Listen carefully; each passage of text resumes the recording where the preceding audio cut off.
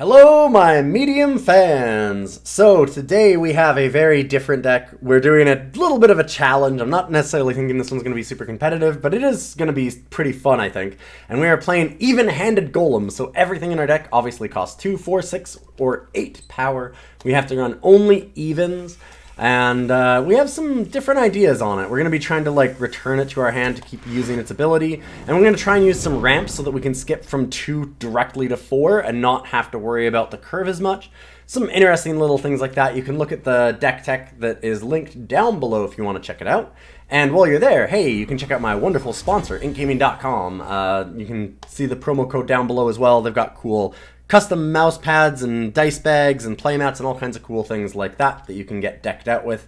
And we even have some of our channel art up on there. Alright, but I'm going to jump right on into this. If you want to hear me too long. We've got Burdenbearer Wisp as another way to just rebuy some of our come into play abilities, like the Tranquil Scholar or the Evenhanded Golem when we find it. I think that for now I'm going to bottom that. I don't actually have any power, so I mean, we've got the Devotee, we've got the Trailmaker, we could be okay, but I'd like to make sure that we're curving out here if we can.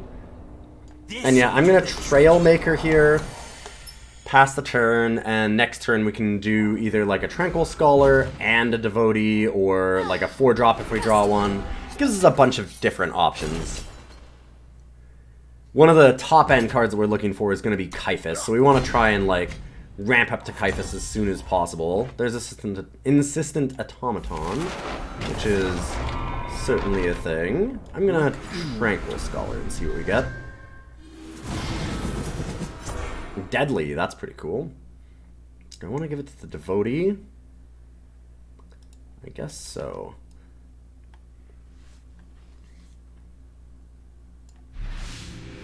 And I will not play Shifted. So very interesting kind of setup for that interface. I'm not sure how much I like it yet. Ancient Lore. Cool. So this looks like a big Combrei deck, which is interesting. Just a lot of Empower. I imagine they have Mystics and things like that. Mystic Ascendant. I'm going to choose non-power and see if we can't find an Evenhanded Golem or Caiphus or something. Random non-power.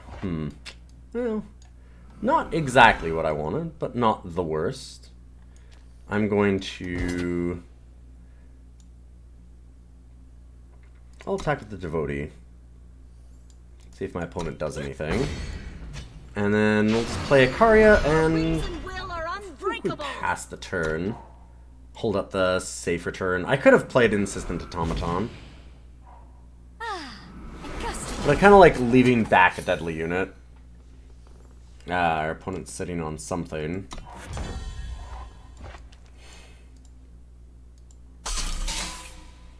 Let's go ahead and use Icaria. Do I do anything else?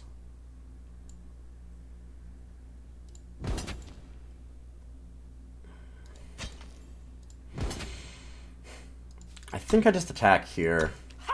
And again, pass the turn, just hold up the safer turn. Passage of Eons. Interesting. I'm gonna return the Tranquil Scholar.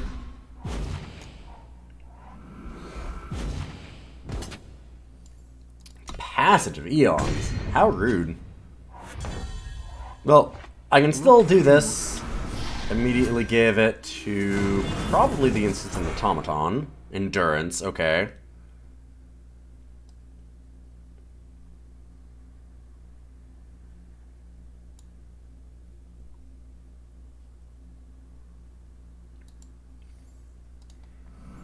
So we make that a 4/5 endurance, return this,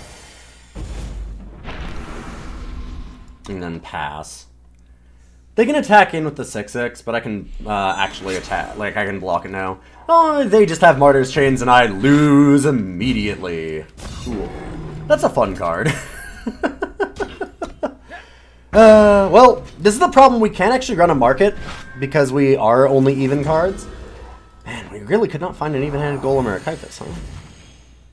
Just kind of curious what we have. Another Automaton. Looks like that will be the game.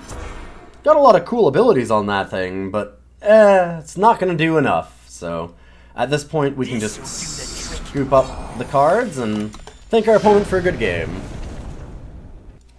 Well, this one's a little bit nicer in some ways in that we have all of our top end. However, we have literally none of our ramp, no 2-drops at all. That's really, really dicey. We are on the draw. I'm still going to redraw this. Hopefully we can find something that's got a mix of both, unlike last time. Just need some more of our actual top end. We need those Caiphuses. This one has some stuff. I mean, we've got Sheriff Marley, we've got the Automaton. Might be able to find something with a Seek Answers. And of course, Trailmaker is really important. I feel like we always need to have some kind of 2-drop here. I'd love to get the Evenhanded Golem itself. That would be particularly nice. I don't want to be stuck not ever drawing the extra 2 cards, which is the whole reason why we built this deck. This'll do the trick. We'll just go for more justice. We've got the Icarias, so we do want to have a lot of justice in the deck, and we don't really need a lot of extra time. Okay. So we attack first here, see if they do anything. When they don't, I'm just going to go ahead and Sheriff Marley. We don't want to Burdenbearer Wisp and return the Trailmaker to our hand. Like, that's not doing anything for us yet. Looks like our opponent might be in trouble. No, alright. Yeah, so there's some kind of Rakano aggro deck, and they maybe just had a little bit of a stumble on their power early on. Elder's Feather. Cool. Ooh, there's some options that we have here. Thinking about playing the Tranquil Scholar and buying it back. We need to get Onslaught for that, so I'm going to attack. Just see what they do first. Look inward. And what abilities are we looking at today? Endurance. Is that good on our Burdenbearer, or would we rather have it on Automaton? I think we'd much rather have it on Automaton, because I'm very likely to be trading this right now.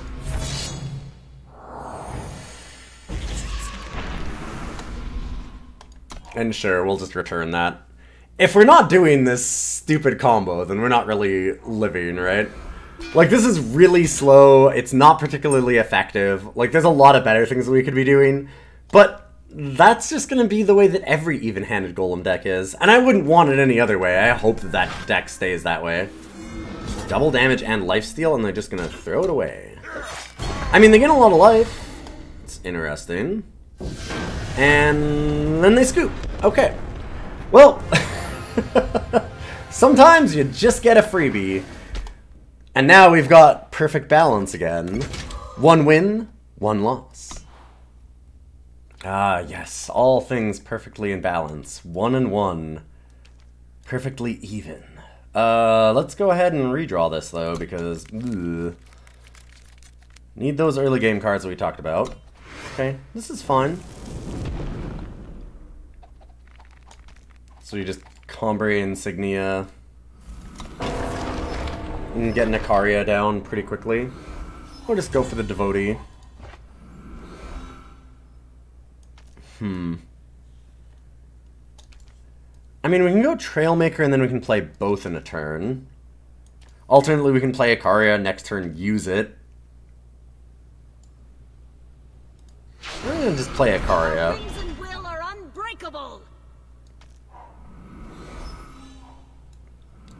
Ah.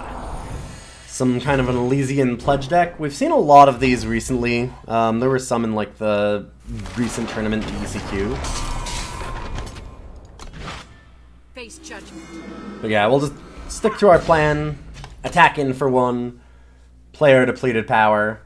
And hopefully we're going to be looking to draw into some of the bigger units in the deck here in a second. We're really close to having enough justice that Icaria itself is a threat too. And it's nice to have the Vanquisher's Blade, because if they're running Glasshopper, it's pretty likely that that's like... Okay, well, it's an Imperial... I mean, it might not have been the Imperial Loyalist, but I was thinking like Moonstone Vanguard. Maybe something like, if they were going to be this deck, then like Silverwing, the 6/3 that becomes invulnerable, stuff like that. I'd love to play the Crest so that we get closer to the correct amount of justice. But I really don't want to let our opponent have this sticking around, because they can just copy it. A lot of the times the plan with this deck, when I've seen it, is to go ahead and like mirror image this and get a lot of value out of it, and I don't want to let it stick around. I'm not a fan of that myself. Next turn we can be attacking with a 6/5 Icaria.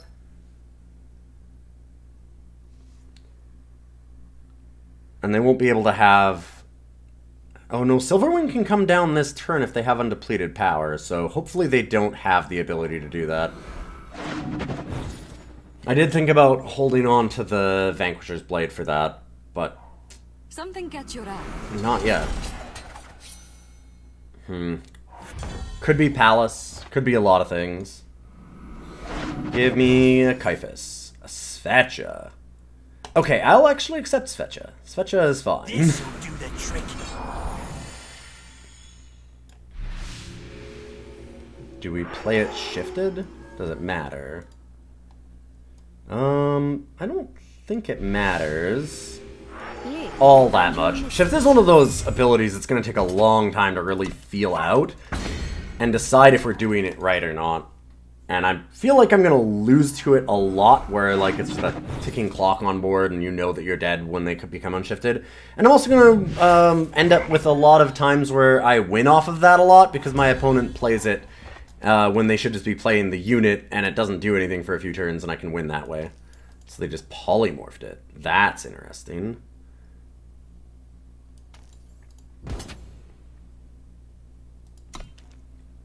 I think I'm willing to just slam.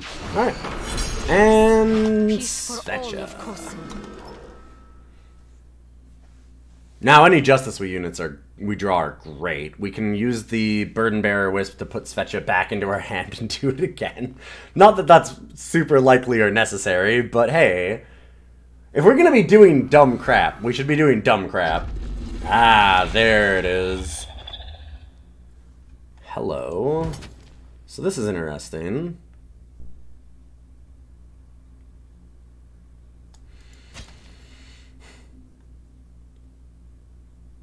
It could attack, so we get a silence. I kind of like just using Insistent Automaton to get it back and playing the Sheriff Marley. Mercy isn't really my strong suit. There we go.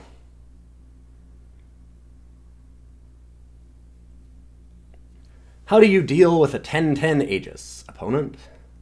It might be by playing a bunch of 6/3 flyers that can't be killed. That's a pretty good answer. Yep, there's Palace. Not out of the market, though, it didn't look like.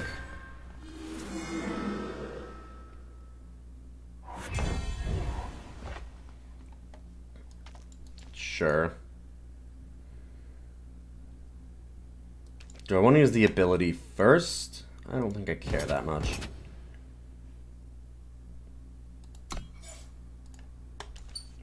I'm going to go after the Palace. Maybe shouldn't. They're at more life than it looks like, though. They're basically at 17. Yeah, chump block. But I do get Svetya back. Peace for all. So we can still block and kill the 9/9. Unless they have something really spicy up their sleeves. We haven't seen an even-handed Golem yet. I'd really like to see one in these games.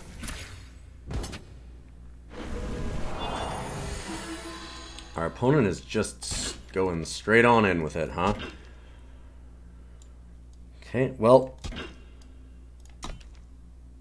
I'll block with this. I know that it does give them a little bit of a better choice, like they can hit the 3/3 with the Vanquisher's Blade and the Svetya. Yeah, but like I don't want to walk into a random Finest Hour or something and it protects from that. Okay, good thing I did.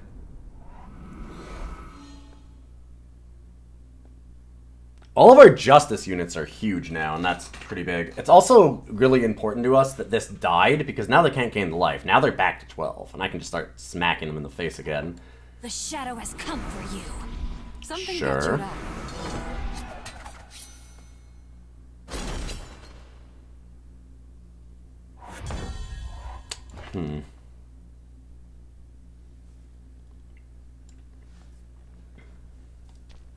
Really get out of the market. They might have gotten another palace. It's not a black market. They're allowed to do that. So let's go ahead and use that. I feel like just swinging with everything, even if we lose the 2-1 to the 1-3, that's fine. Force them to make some choices here and do some blocks. And I'll not use this.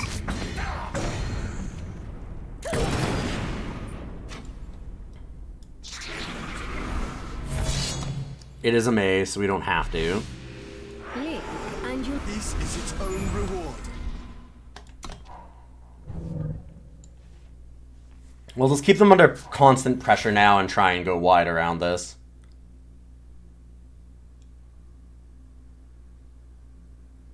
That Sheriff Marley is a threat that they're going to have to answer fast.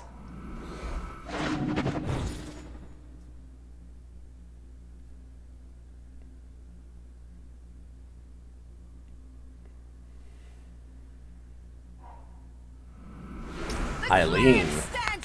Also not out of the market. Oh wow, they're slamming in, huh? Okay, I am going to draw a non-power card, please. I would really like something good. Tranquil Scholar as a 14/14 seems okay.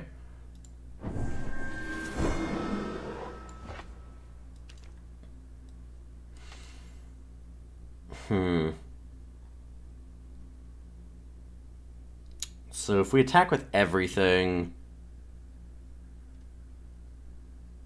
the 1/1 just gets eaten. But they do take 4. That feels still pretty useful, actually.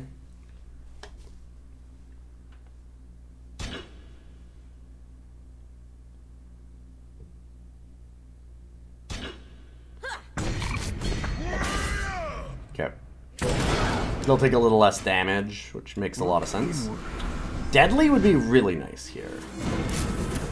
I do not mind Berserk. That is certainly not bad either. They get their Svetya. You will suffer for what you have done. It's gonna be close. It's gonna be really close. Yeah, there's the second palace. That's what I figured they got out of their market. That Eileen was a great draw. Oh, they're putting it there? Okay. I mean, it does give endurance. Thought they might put it on Eileen to protect it. Because Eileen's a problem for us right now. It's the only thing that can block Sheriff Marley. Nothing can block our 14.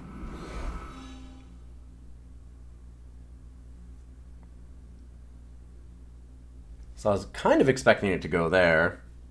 Because they did that, and they could have blocked the Tranquil Scholar, too. Ooh, very good draw. That's kind of funny. I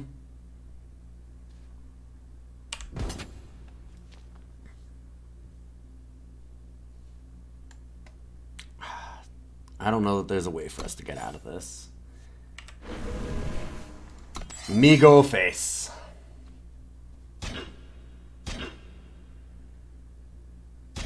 Yeah, chump block. I mean, we do get another attack here, and they just block everything, so they kind of threw that game away. They could have just...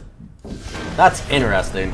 So they could have just not blocked one of the 1/1s and let it through, and then they could have chump blocked the 14 again, and they definitely could have lived there, so I'm surprised they did that. This is why sometimes you've got to take the shot, right? Your opponent can make a pretty big mistake. And that was definitely one of them. Nice little upgrade, too. Alright, we will be back for Game 4. Well, here we are. We have finally found the Evenhanded Golem, and we're redrawing, because we don't have enough power. There we go. Alright, definitely got to keep this one. I want to see it. You want to see it, I want to see it, let's see it. We're going to go with Trailmaker into Sheriff Marley still, though. Almost certainly. Ooh, and our opponent's on a fast hand. Maybe the Devotee, but I don't know. Another Sheriff Marley. Well, I take a second Marley.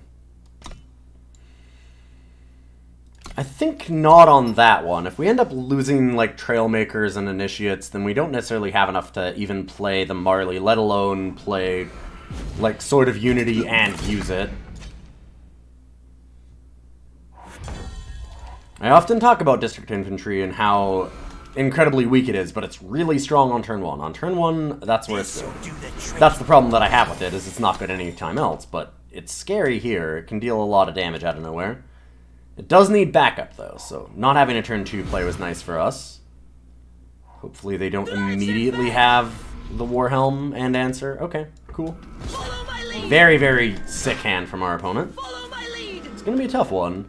I'm going to block it, I think. I could play Sheriff Marley instead. This is tough.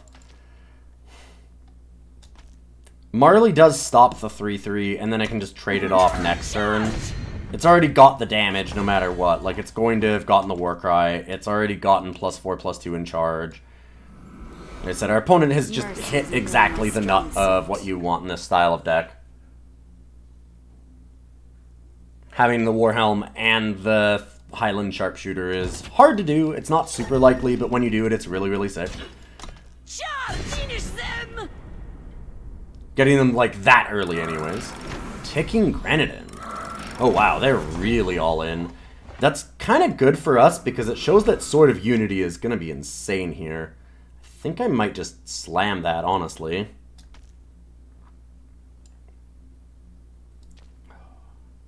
How do I want to do this? So I could Evenhanded Golem, Icaria, and then next turn Sword of Unity. I think I might do that instead. Wait one more turn. And then have some other blockers, and I'll be able to attack with this at that point. I could play in the Devotee, and then we can actually use the Sword of Unity. Blink, and you'll miss it. Yeah, I'm going to do that. See if we dodge the massive charge unit that they have.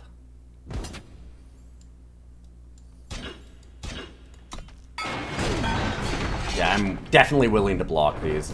Sure, it's a fair bit of damage, but we're at 9. Like, they don't have triple torch in their hand to get us. And now we can indeed dance. 7/7 Lifesteal Overwhelm Aegis is going to be pretty good against a hyper-aggressive Arcano deck like this. Did they get the Warcry yet? Ah, there it is. On Hojin! Oh, sick. Very, very good draw for our opponent. Well, that's pretty solid. I'm willing to trade this block here. Let the 9/6 hit me. It's unfortunate. But with Marley, we can gain life past that and we'll be okay.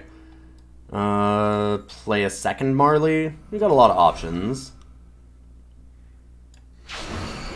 The option is to do this. And then play another one. Our wings and will are unbreakable. They're going to want to hold back Hojin really quickly here and actually trade with Marley. Choose a card in our market. Haha! I do not have one, friend. Oh, they're just going to throw it in. Well, hell. I'm super happy about this. Because now they just throw it away and we still have our 7/7. Yeah, that's just the scoop. Sweet. Aha! The advantage of not having a market when everybody's trying to run their market hate cards.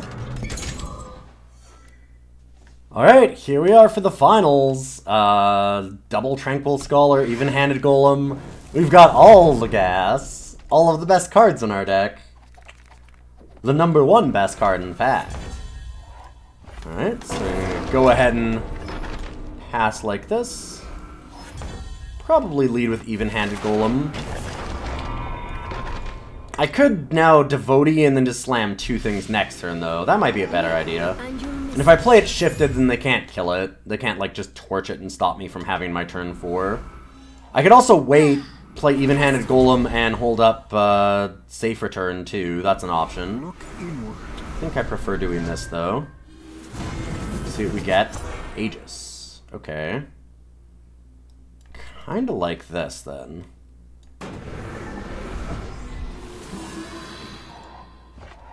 Ooh, and another Golem.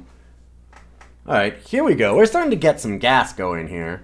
We don't have a Caiphus yet, which would be really nice. Copper Conduit. Sure. We may be able to draw one, though. Vanquisher's Blade. Very interesting. I'm just going to pass the turn and hold up safe return. Because I get the feeling they're going to try and give that killer.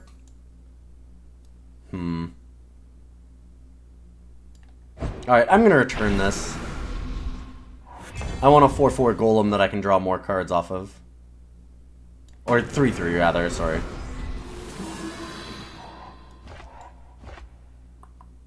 We can Insistent Automaton, return the other one again.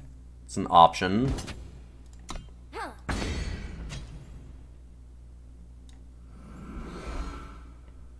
We've got our Honor the Fallen, but nothing really to do with it yet.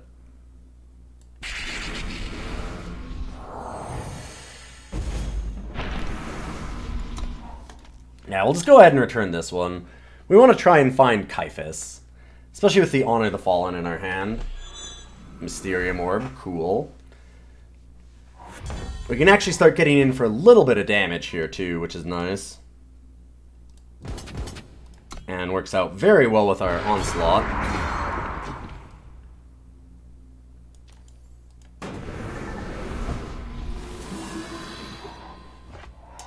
Sure. Another Automaton. Considering we have one in hand, and we're drawing so many cards, I don't really want to do that. I think... Okay,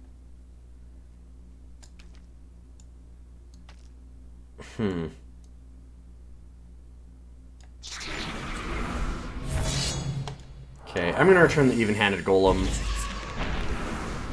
Have a lot of cards in hand. I kind of need to not play the Golem or we're just going to be discarding things, right? 1, 2, 3, 4, 5, 6, 7, 8, 9. Yeah, we'll end up with 10 cards. So we'll just be discarding. It's not super advantageous. I don't mind just playing Tranquil Scholar. Seeing what we get. Reckless. Excellent. Let's not do anything. Crap. Ooh, Sandglass Juggernaut. This is a cool combo. So this is Endurance Overwhelm, and normally it exhausts itself when it comes into play, so it can never block. But with Mysterium Orb, your Sentinels all get Endurance and Overwhelm, so now that it's like reckless and invulnerable to damage, it can actually do things. Our opponent's attacking with the 3/3. This feels ill-advised, because that means that we can get rid of our Reckless unit and not actually just throw it away. I guess that... Sure. They can kill these in such a way that they leave the Reckless unit around. Still, I get to use some advantage out of it. Let's go ahead and...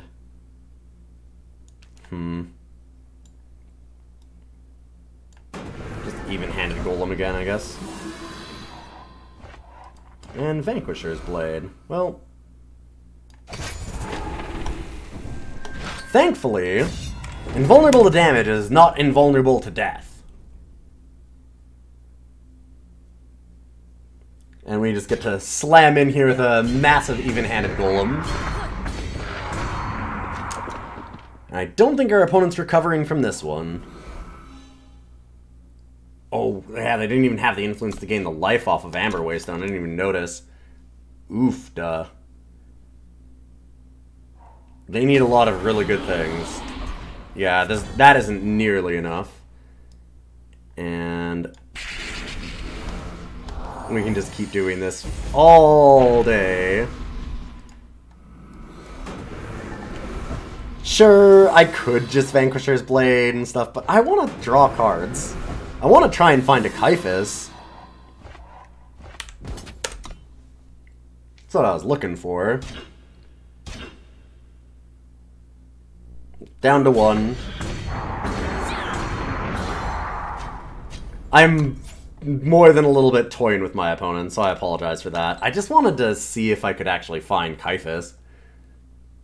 We didn't manage to get the ideal wins. Still looking like we're going 4-1. Even now, I don't think our opponent can actually solve the problem that we've presented to them here.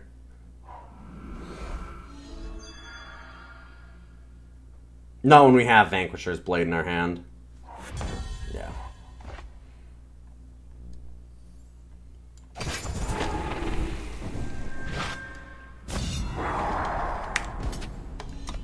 And slam it. Cool. So this deck operated a lot better than I expected. This deck just definitely does not seem like it should be able to do this. I even got an achievement for Evenhanded Golem. This is a lot of fun though. I definitely enjoyed this. You could maybe try and run as like some more even costed cards. You could try and run like a Martyr's Chains in this too, because it does do a lot of ramping. I think that if you're going to try and do Evenhanded Golem, that is the idea. That's roughly what we did, is we used a lot of the ramp cards to kind of jump from 2 to 4 and from 4 to 6, so we don't have as big of a disadvantage. It's a lot of fun. I hope you enjoyed it as much as I do, and I'm back to making regular weekly videos now that set 6 is out. Sorry for the little bit of a break there, just needed a little bit of one. Go on a bit of vacation with my wife and some different things, and of course, big shout out to all the people who stuck around through this, and for the people that do subs and Patreon dollars and all that kind of stuff. Check out all the things that I do. We just started a podcast that's Rough Cuts. It's available anywhere that fine podcasts are. You can check out Rough Cuts Cast on Twitter. It's something that I'm doing with my wonderful friend, The Boix. So I started a podcast as well recently. Lots of cool new things coming up. And next weekend, we are going to be doing the Pickle Challenge for charities. So the weekend of the 18th and the 19th. So all the way from Thursday until Sunday, I'm going to be doing charity streams every single day, raising money for Doctors Without Borders. You should definitely check it out. It's going to be fantastic. We've raised about $50,000 so far already over the years. Last year, I believe we raised about $20,000 on the spring version of this event, so I don't think we can beat that this time, but I'm hoping that we can raise a bit of money for charity, and I'll be excited to see you. In any case, have a wonderful time, and good luck in all of your games in Eternal, everybody.